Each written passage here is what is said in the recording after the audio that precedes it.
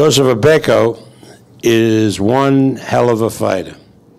He really comes to fight. He doesn't mess around, and he's being trained for this fight by, all jokes aside, really one of the best trainers in boxing, Roger Mayweather. So I'd like to call to the microphone Joseph Agbeko and his trainer, Roger Mayweather.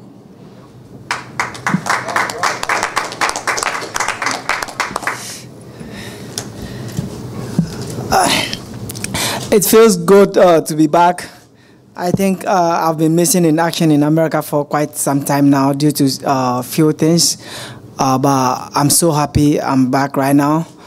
I want to thank God Almighty for giving me the strength to come back, and I want to thank Top Rank and HBO for giving me the opportunity. I want to thank my manager, Frank Espinoza, for believing in me. I think it's a great opportunity to fight. One of the best fighters out there, that's Rigondeaux. I always read, boxing stories on the net, and I love the way the media always, give Rigondeaux a lot of respect, and I respect him as well. Whenever you're going to fight a boxer who has so much respect and who you know is good in the ring, you know how to prepare for him. Sometimes, you go into the ring as a champion. After the fight, you're still the champion. It's feel good to defend your belt, but you always feel, there's a lot of joy in it whenever you go into the ring as a challenger, and you hear that, you hear the ring announcer say, and the new is a great feeling, and that's the feeling I know I'm going to have come Saturday. This fight is going to be, a great fight. It's going to be a tough one, but I know I'm definitely going to come out as the winner. Rigondeaux is, one of the good fighters. I've watched him a couple of times. He's very skillful, very good leg movement. You always want to, get you, but he doesn't want you to get him. I know he has the skills, and the boxing world also knows he's gotten it. This is not, amateur boxing where you punch one punch and you can get away with it for the whole run. This is professional boxing. You come into the ring to give, the crowd what they want to see. You get paid for this. So you go in, take a punch, and at the end of the day, the crowd enjoys the fight. I want to challenge Rigondeaux on this. I want him to prove to me and to prove to the whole boxing world that he is just not a boxer, but he can come in and fight as well.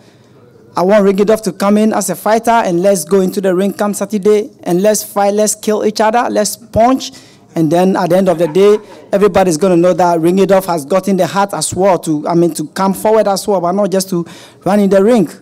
Despite every joke, I respect him. He's a good fighter. And I'm really going to beat him come Saturday. I know me saying I'm going to beat him will, surprise some other people over here. But I know myself. I believe in myself. Style makes boxing. And I know my style is going to beat Rigondeaux. And I want to thank my trainer over here, Roger Mayweather. It's been a great experience training at the Mayweather Boxing Gym. And it's been a great experience working with Roger. Roger has taught me a lot. We've gone through a very good training regimen, and I know my body is ready for this. I'm coming in to punch, and I'm coming in to take. I know Rigondeaux can punch. He can punch. He's got, very good hands. He can punch, and I'm ready to take his punches. So I believe he's also ready to take mine. So Rigo, let's go in for the fight this Saturday, and let's make the fans happy. Thank you.